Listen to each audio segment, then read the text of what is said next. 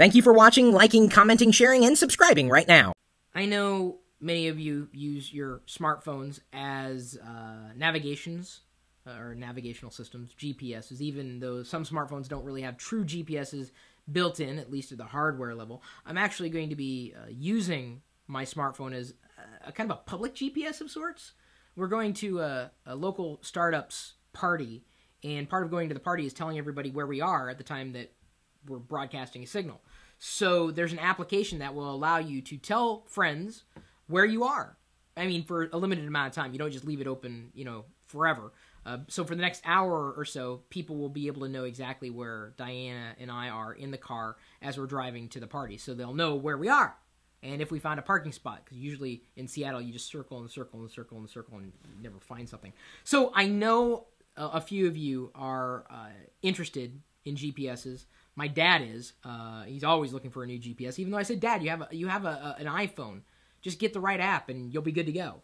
So this article was compiled really for, I would say, my dad's benefit. Google Maps is, baked in to iOS today. Of course, Google did a better job with the mapping applications on Android. Shocker there. There's also Waze. That's a popular application for GPS. W-A-Z-E. And the thing that I like about Waze over certain other GPS applications for smartphones is the fact that it's got the 3D interface. I kind of like that. Of course, MapQuest for mobile is another option. And MapQuest back in the day was the only real web option that I used. This is long before Google Maps was available. MapQuest was the go-to place.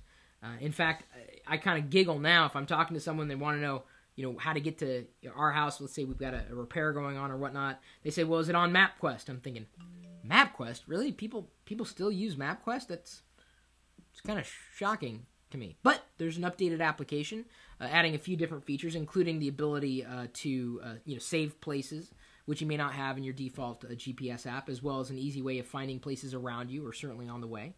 There's Scobbler, and that's another one. It's basically free or truly free turn-by-turn voice navigation for iOS. So if you are looking at Android and saying, oh, I wish I had something like that, maybe there's an option available. We've done a roundup of our favorite free GPS navigation iPhone apps. We posted the story in the video's description here. If we've missed one that you think we need to have there, well, let us know.